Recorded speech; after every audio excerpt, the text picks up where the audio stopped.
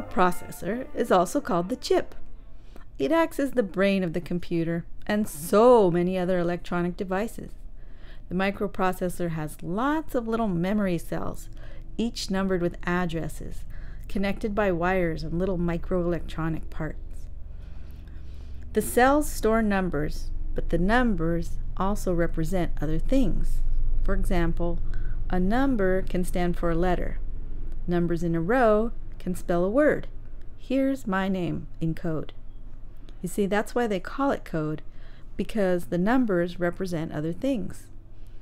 Every bit of text, images, music, and even video is stored as a series of numbers. The instructions for a computer are called programs. The programs are also numbers. The programs tell the microprocessor what to do. They provide logical procedures telling the chip how and when to compute, or when to move the numbers. The results are outputted. Output can take on many forms. Whoops! The most common is on the screen, but could also be music, or video, or an action.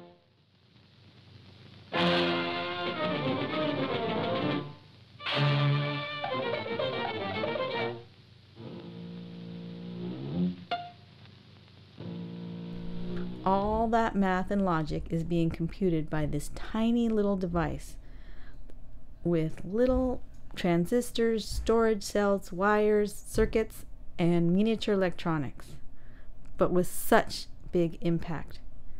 It's kind of like our brain, but way smaller.